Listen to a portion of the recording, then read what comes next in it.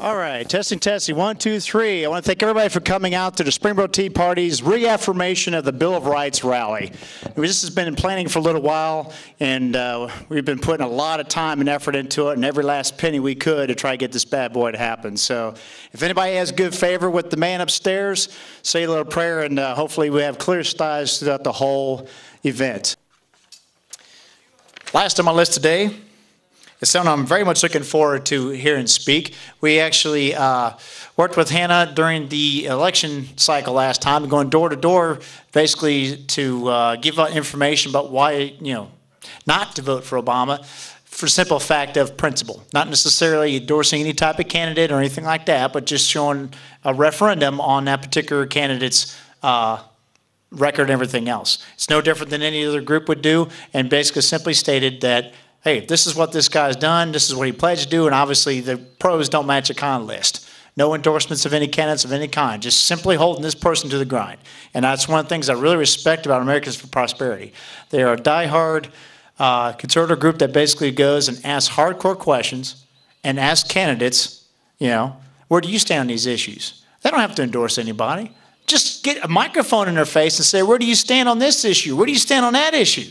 Because the American people have a right to know. Because our ballot is, we vote with our ballots and we vote with our dollar. And we don't like something, see something we don't like, we basically take it somewhere else. In this case, instead of turning, we vote for John Anderson. You don't like what the company that's going for GMOs, whatever, you go put your dollar somewhere else. And lastly, before I introduce Hanna, there's an app that I read about that you can get on your smartphones called Buycott, B-U-I-C-O-T-T, where you can basically scan the universal barcode that's on the back, and it'll show you who the parent company is of that Post Toasties that you're going to buy. And if you don't like where the money's going, you don't buy it. Prime example, I used to have Progressive Insurance. There's a reason why it's called that. They raise your rates up dramatically, and then they funnel that money to MoveOn.org and other Soros-funded projects. Exactly. So, well, actually, the Progressive Insurance was actually found by someone else, but when his son got it over, they turned it into a radical left thing. But I got tired of that. I went to a local insurance dealer here at Neil Martin, found me a really great insurance plan for a third of the price, covers both my vehicles for a year. I'm like, heck yes. So do window shopping, find out what's going on out there, buy local, and do everything else.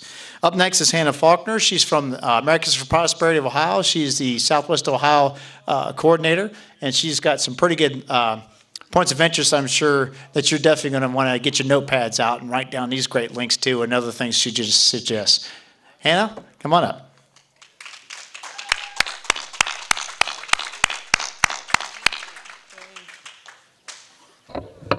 I'm short, so I'm going to move it. All right, guys. Well, thank you, first of all, for being here. I like to be pulling up the rear. So I appreciate all you guys sticking around and listen to what we have to say today. This rally is exactly what America is all about. Free speech, share of ideas, share of what you believe with other people. It doesn't matter if no one else agrees with you. You have the right to share. And I hope that all of you take everything you've heard today and you take it out of this room and you share it with other people, because we're not doing anything by just keeping it here, by keeping it at the park today. We got to take it out and we got to spread the word, because that's the only way we're going to make a difference. So I want you guys to remember that as you're going on. Like Sonny said, my name is Hanna Faulkner. I'm with Americans for Prosperity here in Ohio. I'm the Southwest Ohio field coordinator, so I range from Cincinnati up to Dayton. For those of you who aren't familiar with Americans for Prosperity, we're a nonprofit organization, and we focus on educating citizens about economic policy and then mobilizing those citizens as advocates in the public policy process. We're an organization of grassroots leaders like yourselves who engage citizens in the name of limited government, free markets, all at the local, state, and federal levels. AFP supports cutting taxes and government spending in order to halt the encroachment of government in the economic lives of all citizens. We do this by fighting proposed tax increases and pointing out evidence of waste, fraud, and abuse. We couldn't be successful doing any of this without our citizen activists. We have over 2.3 million activists in the whole country, and in the great state of Ohio, we have 92,000.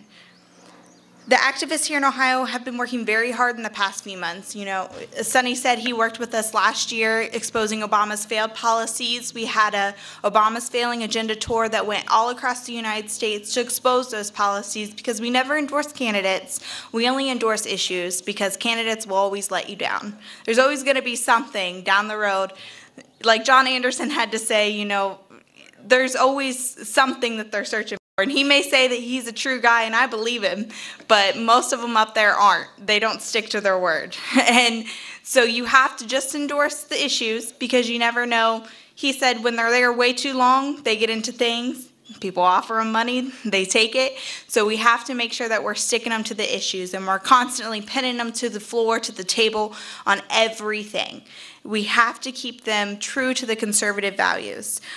Some issues that we've been working on here in the state of Ohio, specifically the travel tax, which we had a great success on this past week. They took it out of the budget, so that's a great success that we're proud of.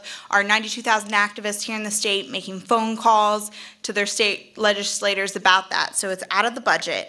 Right to work is something that we're still actively working on. I know a lot of you guys heard them talk earlier about right to work and how important it is to the state. School choice is another one that we're big proponents of, and also against Common Core and everything that it's going to do to the state of Ohio and other states throughout the nation. And the severance tax, we've been a big proponent against that here in the state of Ohio. We feel like it's going to hurt the businesses specifically up north in the state. But probably the most important one that we've been working on, and the one I want to talk to you guys about today, is Medicaid expansion. So for those of you, most of you here are probably familiar with it, but some of you on TV may not know. Medicaid expansion, it's something that came from the Patient Protection and Affordable Care Act. It's a process in which states can choose to expand those who are covered through their Medicaid in their state to all individuals below 133% of the federal poverty level. If a state chooses to do this, the federal government will pick up the bill for those newly added to the Medicaid for the first 3 years. But after that, they'll cover up to 90% of the costs past 2020. As of now, Medicaid is a shared expense of both the state and the federal government. The fed's paying close to 57 cents for every dollar that's put out. However, Medicaid is still the single largest item in states' budgets, and it's usually about 22%, which is even greater than K-12 education. So for you, the taxpayer, what does Medicaid expansion really mean? Well, it means approximately 17 million people are going to be added to the Medicaid system, which in the end is going to add $465 million to our tax bill. The appealing thing about Medicaid expansion to the state governments is that it's virtually free or low cost, right? What's so bad about that? Well, we all know even if we're not paying for it out of our state budget, it's coming from somewhere. Money doesn't fall from the sky. We all pay our federal taxes, and the federal government is going to have to fit this bill. Not to mention, when the states give in to receive this federal funding, they're also at the mercy of the rules and mandates that Washington sends down. It takes the power away from the state governments once again and gives the federal government the big hand at making decisions. So the question is whether to expand an already broken and costly system. Is it really the best option for a country sitting on piles of debt? Yeah, I don't think so either. So what can you guys do to help stop Medicaid expansion? First of all, it goes back to what I spoke to earlier. You want to educate yourself first. That's what AFP is about. We're about educating those citizens out there about the issues. You can do that in several different ways. I have some forms for you if you guys like those. Our website have little 2-pagers on almost every topic, including Medicaid expansion. They're called Need to Knows, and they're great for educating yourself, and they're all referenced. So where the information comes from is referenced at the bottom of the sheet. You can check our facts. They're right. I also encourage you, after you educate yourself, you have to do more. You have to go out and spread the word.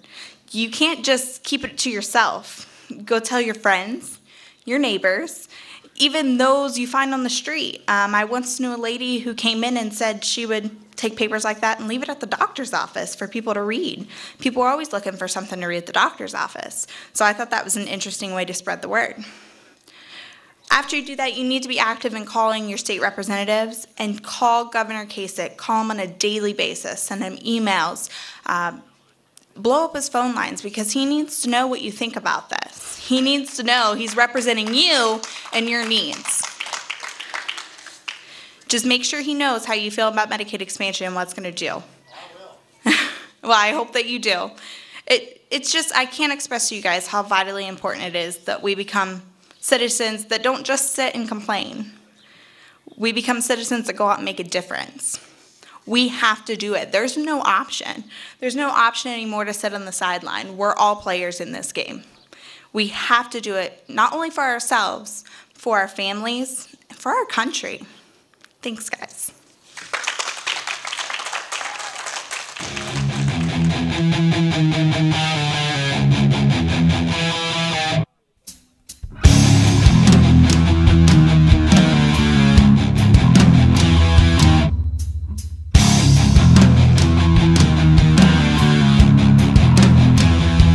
Give me shelter, don't leave me behind. It's your last life, don't leave me behind. So much pain now, don't leave me alone. Under the cellar door, beneath the floor.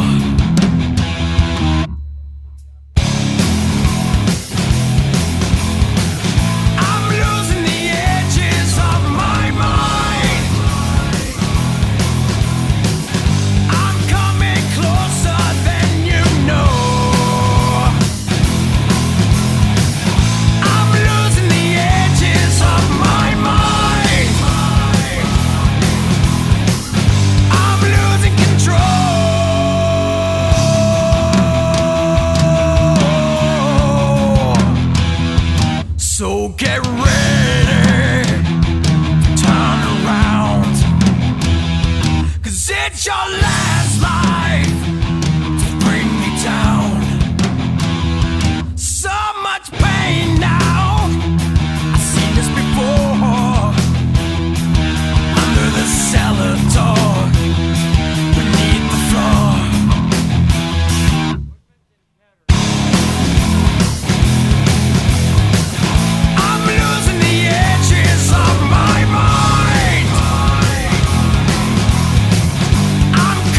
Close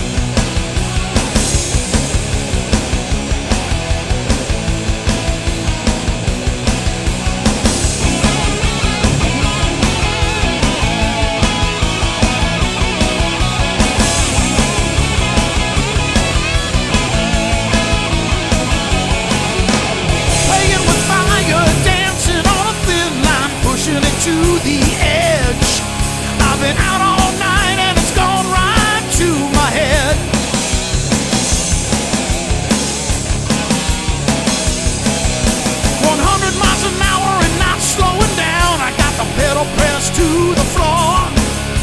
I've had me enough, but I still want some more. Come on, give me some more. I've got no time for love tonight, because there's someplace else I'd rather be. A higher place in my so-called society.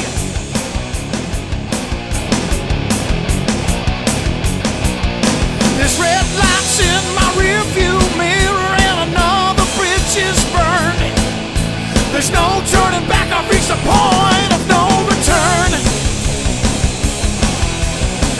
I've reached the point of no return.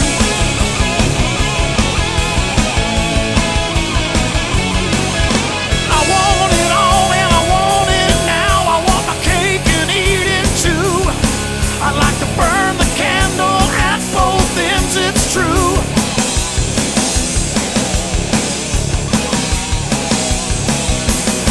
When will it stop? Well, nobody knows. I'm trying to go as fast as I can. There's no end in sight, and I wanna do it all again. Come on, let's do it again. Stuck here in no man's land, headed out to parts unknown. I've been under the radar, but now my cover's blown.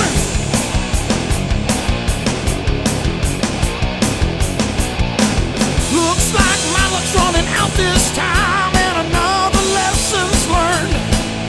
There's no turning back, I've reached the point of no return.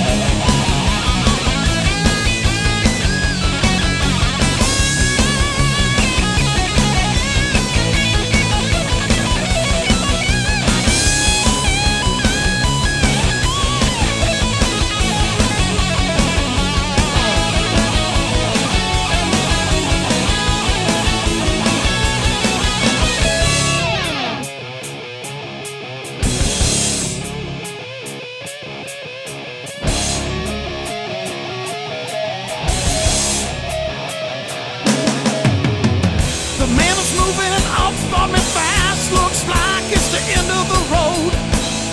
I'm not gonna make